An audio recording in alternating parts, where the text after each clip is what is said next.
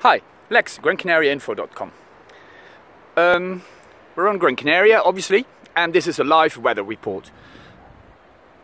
It's 22 degrees, it's 26, I would say, 25 degrees. Really warm for this time of day. And it will get warmer. Not bad for 22nd of January, we would say. And it's going to stay like this for at least a few days. I'm in Agaete, the northwest of Gran Canaria. And normally it can be very windy. And right here where I am now is the windiest spot of the whole village.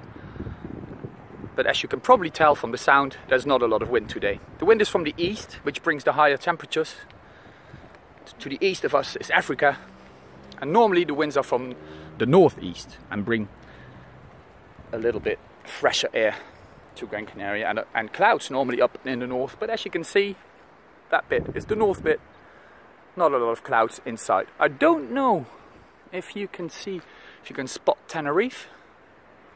That's the Teide, that's the whole island, south and north behind the rock.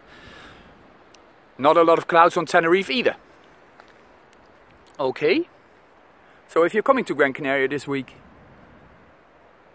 you probably have this weather. By the way, if you're staying in the south, that's behind these mountains. And the weather is looking good over there as well. Okay, signing off from Gran Canaria.